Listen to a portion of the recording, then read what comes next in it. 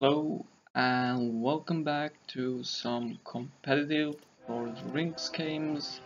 Right now we have Beor versus the Dream Team, and the score currently is 1 versus 1, and the maps played were accuracy in both games with switch teams. Now we have Fate of Middle-earth, and we have first game. Good side is the Dream Team with Sharky being Gondor, and we have Icy as Ordoyle and Tori being the dwarves and the men of Lake Town. Then we have Marauder as the elves of Mirkwood and Lorien, also controlling the Ents, Fangorn Forest. And then we have Thorn, Melkor Bauglir controlling Rohan and all its fortresses, also Prudent Forest. Then we have a baddie team with Beor Clan. We have Damrod controlling Moria and also Tol Guldur. Then we have Beren, also known as Selagorm, who's controlling Old Land of Mordor. And we have Barahir, also known as Logged, who's controlling Umber, Harad, and Rune. And lastly, we have Dagnir, known as Polaris, and he's controlling Isengard and Dunland. So I guess we can start. 75. Now, see what's gonna happen. We see Aragorn on the move right away. Some rams moving, order moving, dwarves moving massively. Teal is not doing much, I guess grouping just units. Bearing defenses. Oh, not doing much. He killed Aragorn. This is amazing. He snuck in with a transport ship filled with plumes and he sniped Aragorn. No Army of the Dead for the good players. This game is possibly already over. He did this amazing play when Aragorn was passing by, transport ship right behind the market and sniping Aragorn. And what's even better, he managed to get most of those plumed archers back. It's amazing. In time we see Easterlings pushing into, what's this, Calgary? I guess so. I guess this is Calgary. And I guess he will want to get this bonus unit as soon as possible. But it looks like he won't be, maybe, can he get this? Can he take both over, can he take over castles? It doesn't look like it. One of the castles is going down before. Okay, so he got down another castle. Which is, I guess, a fair trade, just his tower remains. Let's see. What else? We have Elm's Teeth being attacked. But what is this? Dagnir is gonna lose his archers. He's gonna lose 20 or so, I would say. That's nice, really nice flank. Hard to attack Elm's Teeth because Rohan has so much cavalry and can outflank you really easily at the start of the game. Meanwhile, Sharky has had to flee into Minas Tirith, and someone said in the chat, Ents dead in ship, which is really bad. I assume Marauder sent his Ents in a transport ship to Gondor maybe, I'm not sure where, but apparently all of them are dead, which is also really bad, and this does not look good at all for the good side. Even though Thor managed to get this nice flag onto those Toon-blending archers and killing 20 or so. Frodo and Merry into Edoras, maybe a Frodo rush is the thing that can save the day. It's possible. Looks like this area has been cleared. You say clear, but the castle and the units still remain. They are just hiding behind that castle because I'm not sure what happened to those plumes. Did they were used elsewhere? Okay, they were sent away to be used elsewhere. I guess those. Because Damrod said instead in ship, I guess he was the. He made the second big play as well. He got the transport ship with the ends. But these units are gonna die less. And yeah, Red and Bill are gonna block all these units in. Oh, what is this? Dane's guard, but where is the guard of the kingdom? You need to use guard of the kingdoms as well, otherwise this is not gonna work. These are giants of Mordor. These are, and now you have Mordor half trolls and giants of Mordor. This was a bad engagement. What is gonna happen? Are those units gonna get away? Those units got away. I don't think anything can snipe it right now. And Icy got stuck with some half trolls. Looks like Gondor has been devastated completely. Gondor didn't get the Army of Dead. All his units are either in Minas Tirith or just chilling out in Helm's Deep, because he had no other place to be. But Thorn coming in with another flank, killing 15, I think. Looked like 15 cavalry archers were taken down. And what is going on here? Icy still getting flanked by some Kothmolk's guards, and only 20 long-range archers remain from that pack of 40. Looks like Lake Town. Sneak from this fortified wall was working out for Celeborn there. And what is going on here? Gondor had to retreat out, but got stuck between Isengard and Easterlings.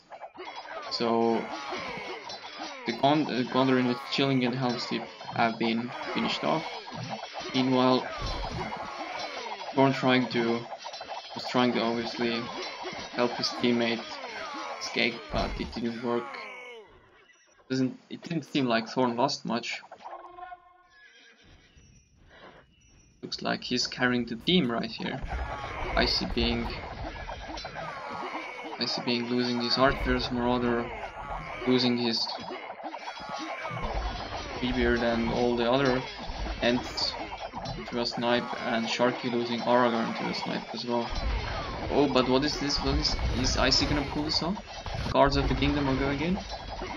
And the Burning and the Lake Town Knights are gonna make a surround or not. These Balrogs of Mordor are gonna be stopping this. I feel like they are really strong, and I feel like they're gonna stop this flank. I feel like this flank is not gonna work. It would be so good if it's gonna work, but this meat is not gonna do it. And these Draconic Knights are too slow. Same time, Thorn is getting pushed in. Marauder has a big engagement with Damrod. Looks like some of these archers may have died here. Crossbow man.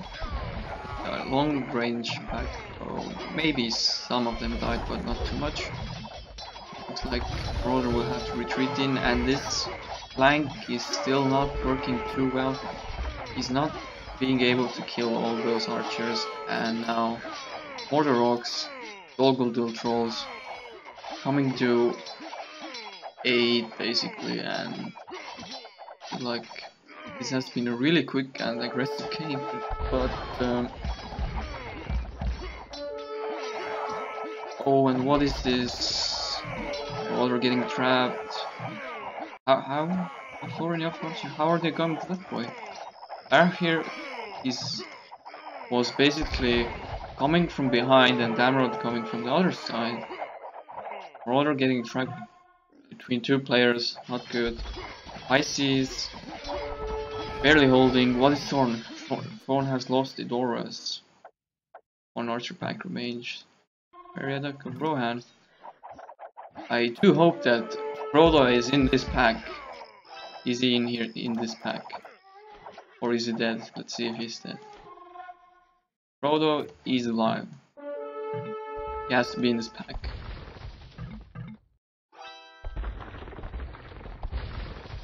Is in this pack. This is the main question. This is the match. This is the last ditch effort. Should use all these units. Sharky doesn't even have the tower guards yet. He has gained so little kills, not even 300 kills in this match, and he has lost most of his units by the time. So he doesn't even get the tower guard bonus, which is a impressive, well, not impressive, but much needed bonus in the early game. Okay, and Frodo is here, but he's already weakened. So this is not good. I don't think this is gonna work, and Blunt is coming from behind, getting all of those archers from Sharky, and Thorn's friend just try and mash those light infantry into the gap, but that's not gonna work. Frodo get past one time. No, Frodo doesn't get past. Well, GG, this was a good, quick game. It was. I feel like this game was made out by Damrod with his MVP plays, sniping Aragorn behind the market with his plumes, and then I assumed the Ents were trying to transport themselves into Gondor, possibly Osgiliath, or maybe here, and he had this plume pack, I would say here then, and he just got them. And after that, basically Gondor got rolled, I guess 2v1. I think red helped as well. Well, teal helped a little bit. Green was the main attacker locked, and then Celagorm and then Damrod's contributing slightly as well. But it was unfortunate that Icy was not able to establish that flank. He had all those good cavalry, good infantry. He wasn't able to at first trap these units inside Dol Guldur, even though he went in. Then the baddies came here and started pushing behind those units that were initially sent in, but there weren't enough men at the time to stop that, and then maybe retreat out with those light cav that were in from Marauder, I think, and some other units as well. And then the Danes guards were not able to kill those archers at the start of this push, and then once Icy had retreated to Lake Down, he managed to lose his 20 archers from this little sneaky attack from Celagorm. And when he made this counterattack, it was unfortunate to see that his guards of the kingdom and Lake Town knights with burnings were not able to get past those Balrogs and dragons because they were too much to handle for those units. Unfortunate for Marauder, getting sandwiched by 2 players over here. Perhaps they should have tried to, instead of helping Gondor, he could have tried to make it so that Damrod doesn't have the tension to fight 2 fronts. Yes, he sent his plumes here, but what if Marauder attacks Damrod before that time, tries to take down this Gondor tower, tries to push in, then Damrod doesn't have the time to basically focus these plumed archers and snipe anything here, even if he would send, if he would still send Ents there. But I feel like Damrod wouldn't have the time to use so much of this Dol Guldur force efficiently and then still win this battle here, because it's like he's fighting 2 versus 1, 2 fronts at the same time. Meanwhile, Marauder is concentrating on the one front, and he is more likely to win that. Isengard and Rohan, really nice battles by Thorn. I think Thorn picked the best battles from this good side, from Dream Team side. Got those early plumes, got 20 of them, and then he got some other nice trades off as well, killing some green cavalry archers here that I saw, but I feel like he contributed more as well, because he mainly was holding out Isengard for so long, and sometimes it's pretty hard to hold out as Rohan, especially since when Gondor just flat out tied in this early in the game, and by the end of the game, the Tower Guard was the bonus was reached. The second bonus, I feel like, yeah, the second bonus was reached. Icy getting the most kills though. Okay, I think it's time to look at the achievements then. See then. Sharky, well, there's not much to say after he lost that Aragon bonus, but it shouldn't have been that devastating. He should have just still managed to hold his own without Aragon bonus. It's not basically if you don't get the Aragon bonus, it doesn't mean the game is over. It's just a bonus. It's like there are still other ways to win. Amroth, even though not that many kills and more losses than kills, he was the MVP for the bad team. Getting those 2 snipes, killing a transport ship with Ents, and sniping Aragorn was really big play. Obviously, Marauder got hit by 2 players, a lot coming from behind, and Teal, Damrod being pushing from the front at the end game, and obviously the loss of the Ents really hurting his kill count here, right here. And Logged doing some carry work here with the KD, stomping Gondor basically. That's why his kill death ratio is so good. Agnir Polaris doing decently. Yes, well, Rohan didn't, Thorn didn't really have the chance to use too efficiently his units and pick fights, because at the end all the battle was brought to him instead of fighting on the open fields of Rohan. He had to flee into his castle and basically sit there. And then obviously the Frodo sneak failed, and that's a lot of units lost as well. Icy, positive kill death ratio. He did really well, but Air 6, Dwarves and Elves, Dwarves and the Lake Town men are the most OP civ considered in Fate, so like it's expected to do so well.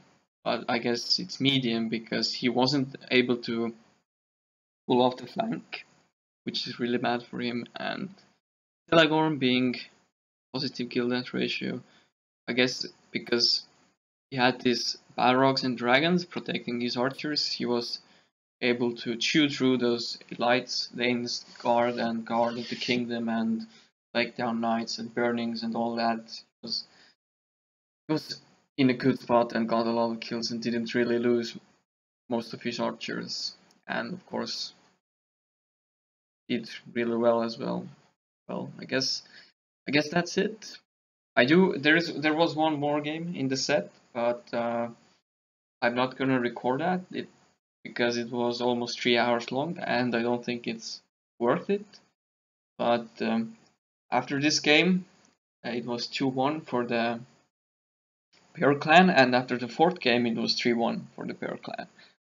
So those were some friendly competitive games, if you can call them friendly, because there is, I don't know, some rivalry, and obviously player 6 Icy being the biggest asshole in the community usually brings up a lot of shit. So that's it for this game and this set of games between the Dream Team and Beor Clan. Bye.